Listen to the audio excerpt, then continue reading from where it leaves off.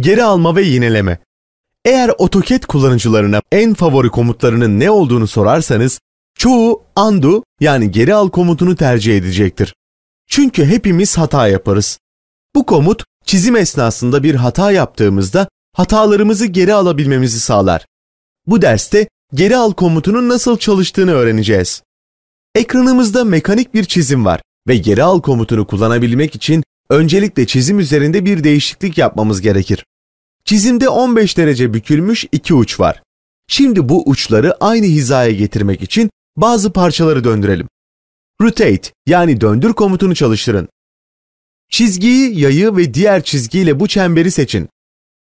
Give şeklini ve merkez çizgisini de seçin. Sağ tıklayın.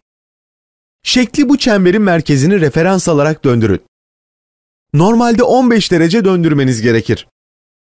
Ancak geri al komutunu kullanmak için kasıtlı olarak bir hata yapacağız.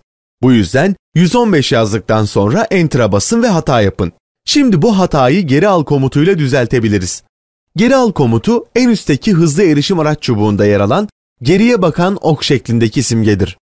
Basmadan önce yanında pasif durumda ileriye dönük bir ok daha olduğuna dikkat edin. Bu komuttan birazdan bahsedeceğiz. Geri al düğmesine basın. Gördüğünüz üzere artık redo yani geri al komutu da aktif durumdadır. Geri al komutuyla geri döndürdüğünüz işlemleri tekrar ileri almak için kullanılır. Şimdi ileri al komutuna basalım ve şekli tekrar hatalı pozisyona döndürelim. Şeklin bu hale gelmesine ihtiyacımız olmadığı için geri al komutuna bir kez daha basarak ilk haline döndürelim. Şimdi ileri al komutuyla ilgili önemli bir ipucu verelim. İleri al komutu yalnızca geri al komutunu takiben kullanılabilir.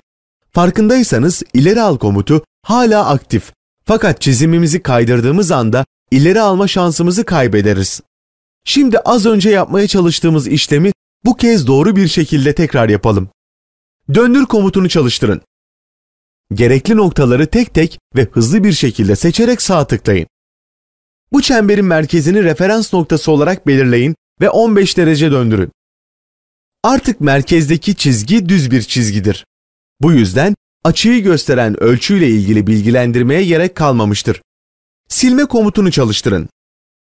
Ölçütü seçin ve Enter tuşuna basın. Bu aşamadan sonra çizimimizde bazı boşluklar ve fazladan çizgiler olduğunu gördünüz.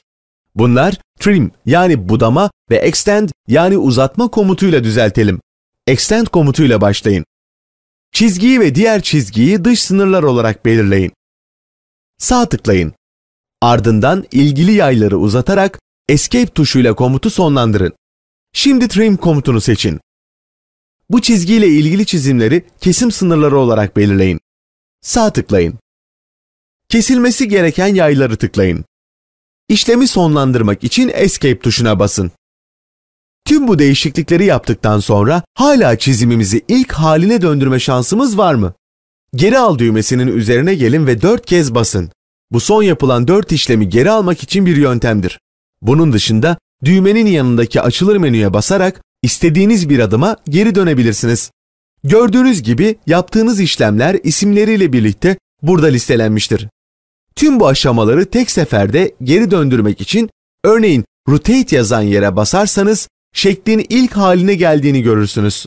Geri al komutu çizimimizin sigorta poliçesi gibidir.